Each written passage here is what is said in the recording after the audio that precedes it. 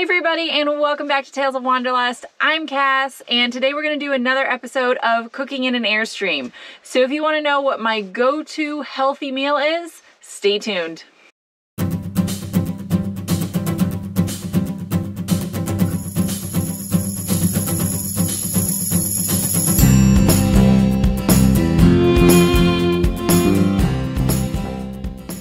My go-to meal is something extremely easy.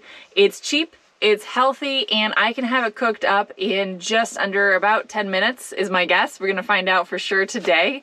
But it's very easy to do, and so after a long day of work, if I don't have one of those meals where I have all the leftovers, this is usually what I'm eating.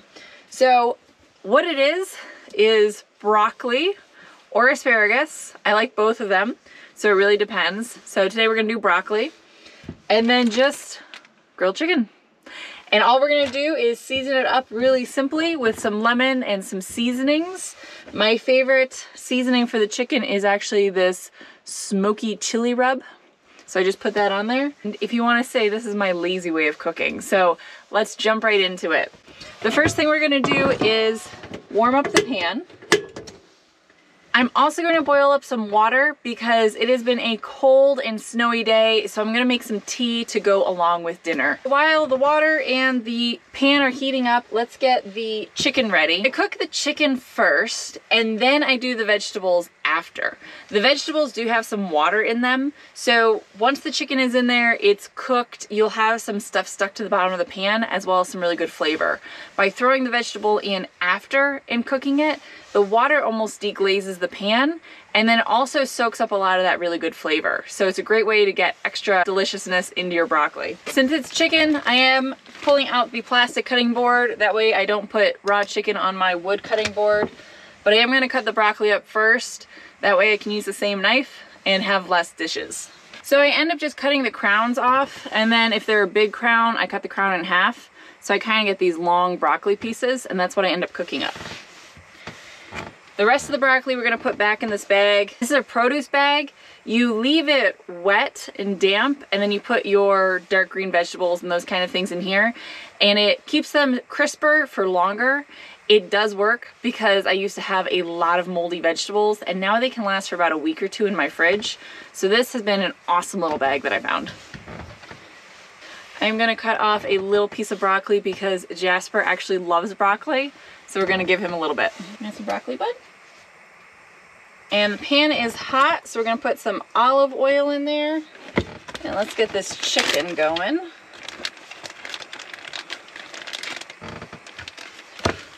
I'm gonna reseal this little bag because otherwise Napoleon will jump in there and steal all the chicken juice. I usually don't mind touching raw chicken, but again, I'm trying to save water. So if I handle the chicken, then I need to thoroughly wash and rinse my hands before I can do anything else.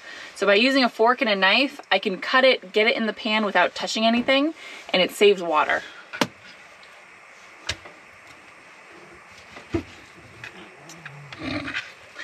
I have a little visitor. I don't know if you can see him, but the raw chicken tends to bring out Napoleons. All right, now the chicken is good to go in. You can season it. I season it once I flip it. So I'm just going to take it,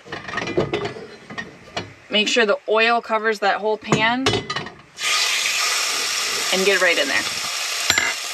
Then I'm gonna take the smoky chili and generously season it on top.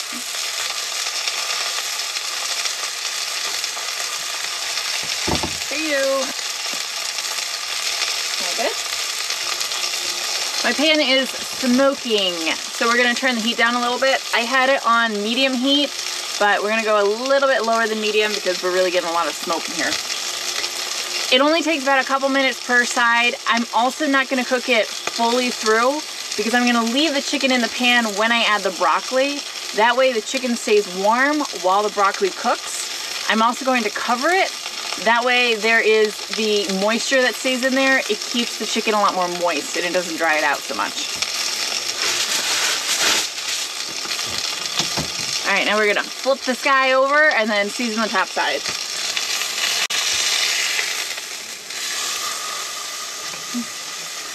Yum! Take a little more seasoning, put it on the top. right, and while that is cooking, my water is now steaming. So this tea, I met a couple that sells this tea on the road. They live full time in an RV. It's called True Honey Teas, but the tea and the honey are in one little packet. So all I do is grab a packet, throw it in my cup, add in some hot water,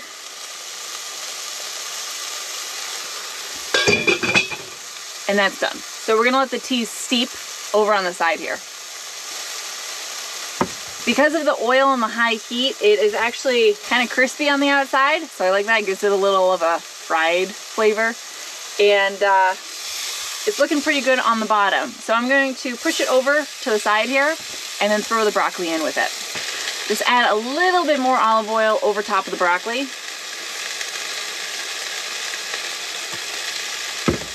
And then I'm gonna add some of the chili to them as well, but not quite as much.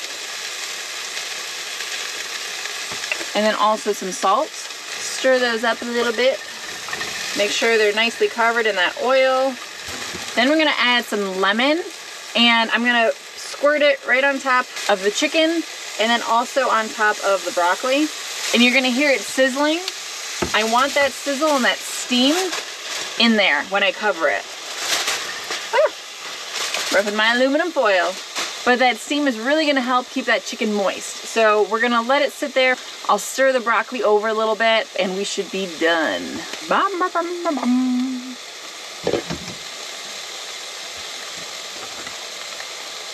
All right, it's been a couple of minutes and I cleaned up the kitchen.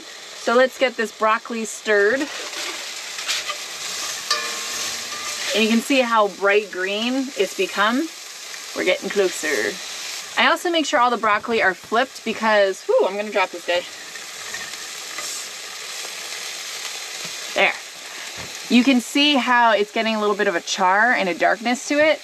I find that provides a really good flavor. So I wanna make sure that it gets that char on both sides. I don't know if char is really the right term for it, but it starts browning.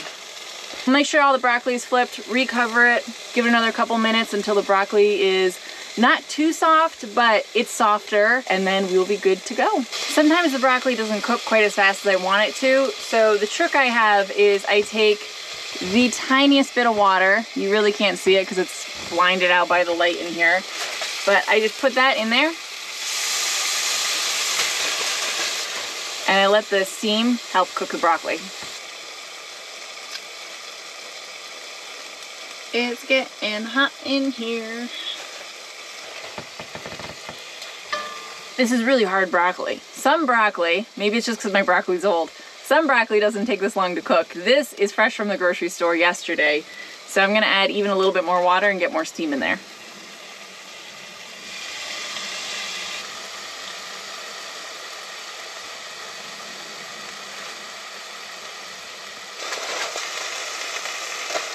Okay, we're getting there.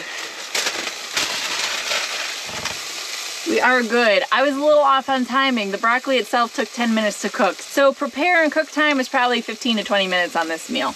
But when the broccoli has the nice brown color like that, and it's soft up here, and then still a little firm in the stem, but you know, soft when you bite into it, it's done. So we are all set with the broccoli.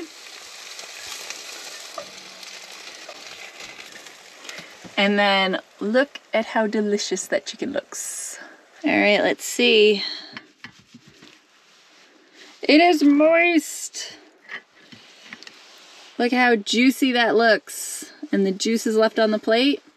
So that's it. It is that easy to make a pretty healthy meal with limited ingredients. For the chicken, I buy one of those packs of about 5 pounds worth of chicken, and I split the chicken breast up into a portion size that feeds me, and then I put them into freezer Ziploc bags and I put them in the freezer. That way I have about 10 to 12 meals worth of chicken in my freezer, and then it's just a matter of having some sort of fresh vegetable on hand.